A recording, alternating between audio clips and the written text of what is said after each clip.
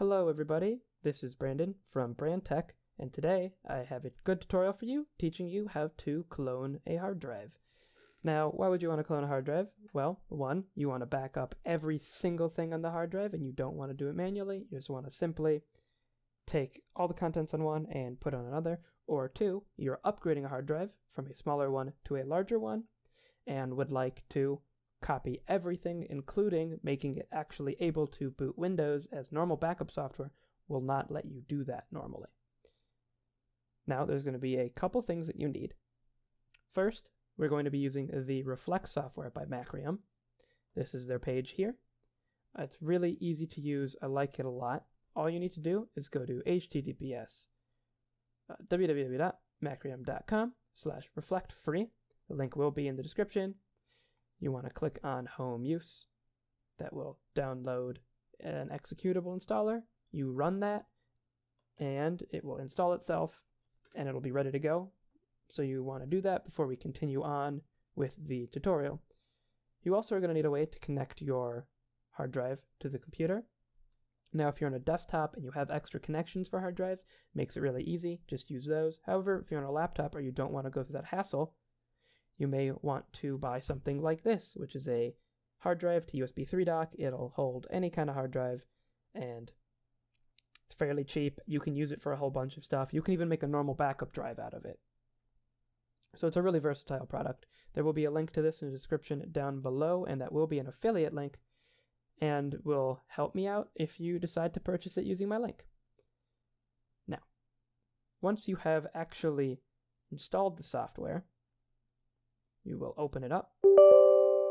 You want to hit yes, that it can make changes to your device in order for it to actually move data around, which is useful. And you'll be greeted with this screen, and there's a lot of stuff on it, but it's fairly intuitive. First is all the different hard drives on your computer. So disk 1, disk 2, disk 3. These happen to correspond to the hard drives I have here. So the C, D, and E drives. I'm leaving the C drive untouched. However, I'm going to be copying the contents of the D drive to the E drive, just to show you how. So the first thing you want to do is find the drive you want to copy from. That's called your source drive. That happens to be this one. And I know that because it's the one that actually has its space filled, and its capacity of 297 gigabytes here matches its capacity of 297 here. And this is the clean one because it has almost nothing on it. Now, if you wanted to copy a bootable Windows partition, you also can just use the whatever one is Windows, and you clone it in the exact same process. I'm not going to be doing that now because this hard drive is a lot smaller than my terabyte one that I have now. If you are going to be cloning your Windows partition, however, you're going to be cloning your main drive, you do want to go up here and hit restore, or wait, where was it? Other tasks, sorry. And hit create rescue media. This will guide you through plugging a USB drive into your computer and creating a recovery USB in case something goes wrong and your data is weird. It will fix it 99% of the time. I've never run into an issue, and I've rarely ever actually gotten to the point where I had to create rescue media. So it's generally okay.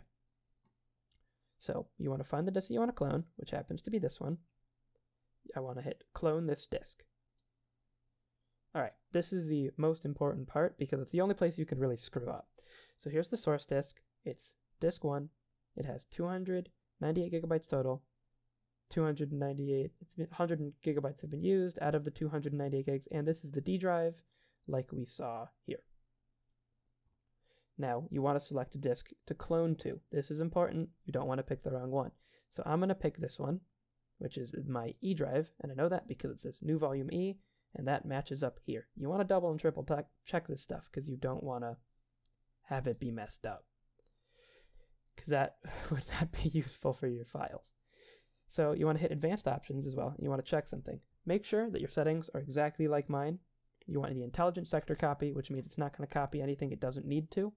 So all your files will be on the new one, but this keeps all the junk files that aren't actually being used and are just taking up space. Verify file system will make sure everything that it copies is used and it doesn't copy any junk. And SSD trim is just useful to keep on. It will extend the life of an SSD if you're copying to it. So you want to make sure your settings are like this. Hit OK. And then once again, just triple check that this is the drive you want to copy to and this is the drive you want to copy from. If so, hit next. It's going to ask you to do a schedule of the clone. And this is if you're actually setting up a backup drive that's going to back it up every week, day, however long you want. You can add a schedule here or change schedules, whatever you have. I'm not going to do that right now. So I'm just going to hit next. It's going to give you a summary. So it's going to clone this partition. And then you want to hit finish. And once you hit finish, it's going to pop up this new window where you can ask it to run the backup now and save the backup in schedules as a XML backup definition file. Now, that means that it will save as a file that you can double click to run the backup at any time. I only am going to do this backup once, so I'm not going to do that right now. However, if you want to be able to just double click and have a backup, please, by all means, save the file wherever you want, double click it, it'll be all good. So hit OK for run this backup now, and it's going to warn you again, even it wants to triple check that this is the volume you want to write to. So hit continue if everything makes sense. It's going to give you a little notification that it is cloning it, and in a second, the clone will start. So this will take a while depending on the kind of drive you're using. However, once it's done, you will have a perfectly cloned drive. If you're using a bootable drive, and when you switch the drive and it's not booting, just use the USB recovery and it'll fix it almost 100% of the time. I wouldn't put any worry about it. I've never had an issue. And there you go. So now my drive is cloning to a new hard drive. So if this video taught you how to clone a hard drive and you learned something, like the video.